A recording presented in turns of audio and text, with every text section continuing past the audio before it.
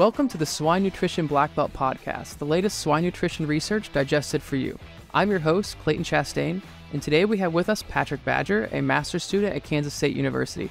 So Patrick, before we start, would you mind giving the audience a short introduction about yourself? Yeah, I'd love to. So I'm originally from southern Indiana. Grew up showing hogs and cattle in 4-H, and kind of started out my passion really focusing on pigs. And that took me to Purdue, where I was an animal sciences major with a concentration in production. And so I spent my 4 years there at Purdue and realized I wasn't done with school and wanted to continue on and continue my education. And that brought me out here to Kansas State, where I joined the feed science and management team.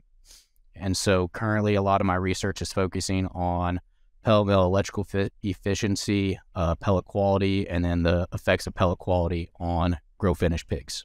Awesome. So speaking of some of that work that you've been doing with the pellet quality, I looked at some of the papers that you sent and looking those over. So start us off, what has your work at KSU really shown in terms of pellet quality and fines? So looking at pellet quality, we know pellet quality matters, and we know the benefits of pelleting hog feed. But what we really wanted to show was where you can really focus in on really narrowing down your pellet quality and meeting certain specifications about what phase in the finisher you could really try to bank on and hit, and try to minimize those pellet fines, and what phases you might be able to try to push through the pellet mill a little bit faster, increase your throughput if you need to hit certain production quotas for the day. So we really wanted to figure out in that grow finish time period where you could focus on that pellet quality and what would be the most beneficial. So for this study, it was kind of set up as a kind of like a titration. We had 5 treatments, so we would have our mash control, and then we also ended up pelleting all the other feed and screened all of it. And it ended up, we would set off our mash feed, we'd have our set pellet feed, and then we would go back and we actually crumbled the rest of it to make a mechanically created pellet fine. And we took that out to the farm, and it would actually get blended in with the feed logic system at specified ratios. So we would have our mash control, we'd have a screened pellet treatment, and then we would blend those pellet fines in at either 25%, 50%, or 75% of the total feed, and that would be blended with pellets. And so we tried to show what that pellet quality actually looks like once it gets to the farm, and what you could expect in performances whenever you had those different pellet quality specifications and amount in terms of the amount of fines that are showing up at the farm. And so this study was kind of set up to show what it would look like in 3 different weight ranges. So those first weight ranges would be from about 100 pounds, 95 to 100 pounds, up to about 150.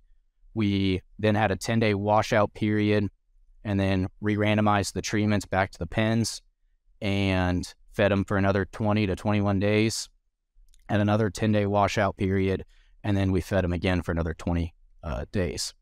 And so we really just wanted to try to wash out any of those residual pellet effects and make sure that we had a good starting point for each of those weight ranges.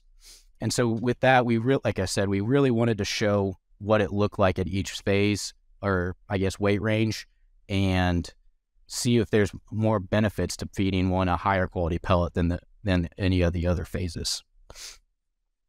And so when looking at it, going into our results, we're actually picking up anywhere between an additional 10% fines to about 15% fines, depending on the treatment. And it was pretty consistent throughout. So we were picking up about an extra 10 to 12% fines in our screened pellet, and that was carried out across through all the treatments, just from the pellet breakdown, from the load-out bin to the feed mill truck to the bins, through the feeding system, and then into the actual feeders themselves.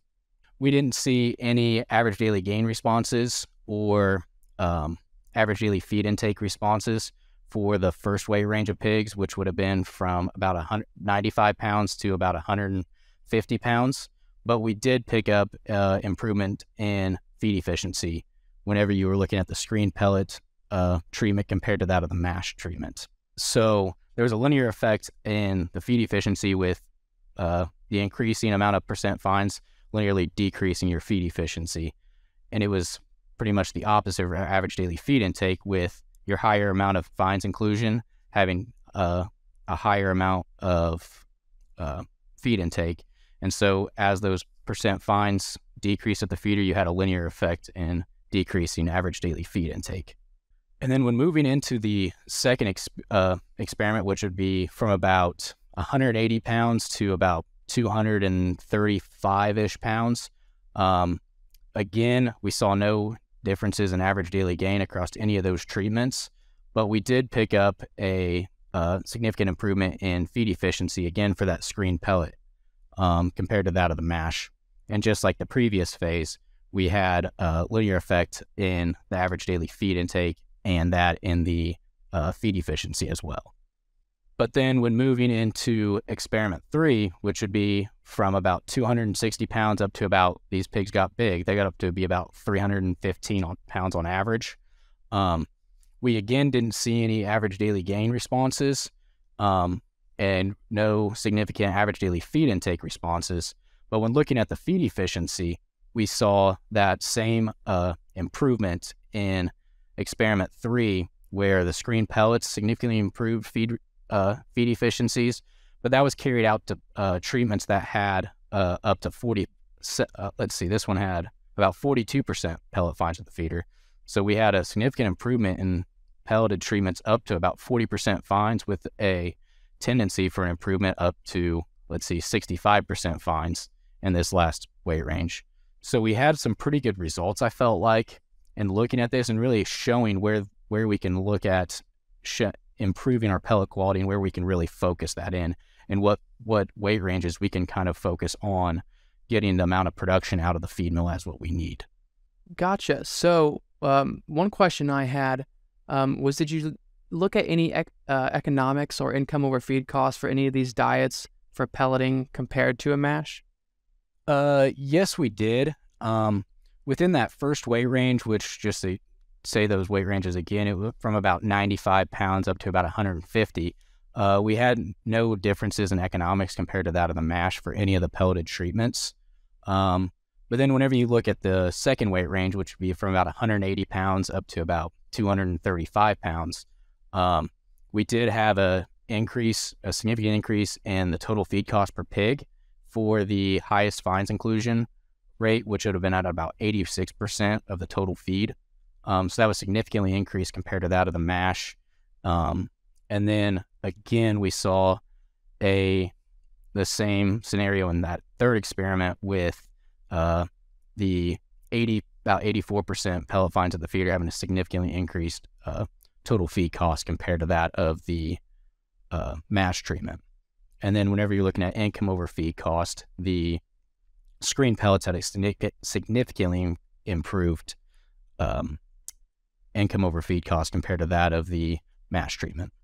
Awesome. Well, we'll appreciate to hear back about that study as well when you finish that up. But I thank you for coming on the show to sharing these results with us. And to everyone else, thank you for listening to the Swine Nutrition Black Belt podcast. Please visit us at swinenutritionblackbelt.com, and don't forget to subscribe to our podcast channel so you won't miss out on the next episode. See you next week. Hey everyone, I hope you enjoyed this episode. And we are constantly on the lookout for the latest updates in swine nutrition. And if you have a swine nutrition related research trial that you would be able to share on our podcast, please send an email to nutritionblackbelt@swineit.com, and we would love to talk about your research. See you later.